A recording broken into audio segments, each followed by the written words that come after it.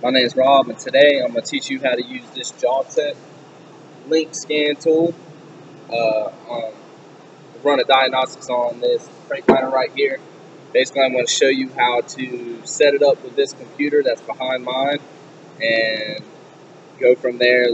Show you what you're going to be looking for and everything like that. So first, of course, what you need to do.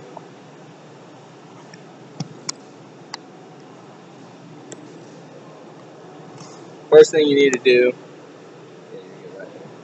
is you'll come up here, hit VIN info, and you're going to find a VIN on the inside door frame of your semi, right here.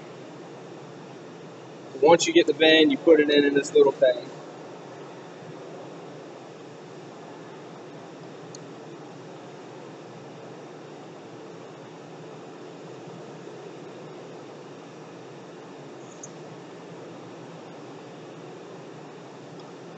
Please hold.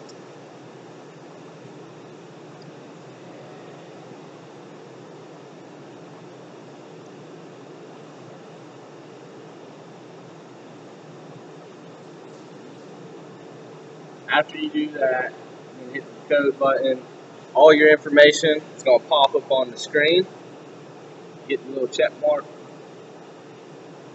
And unfortunately, this truck has no power. But I'm going to show you how to hook it up anyways. Normally, after you put it in and everything's hooked up, you hit that little check mark, it's going to run your diag on your truck, and it's going to tell you your codes and everything, and then you can click on each individual code, and it'll tell you how to diagnose that problem from there. But next, what I'm going to show you is how to hook it up. Of course, you got this cable right here, and it's going to hook up into your 12-volt power system in your semi to give the scan tool its actual power.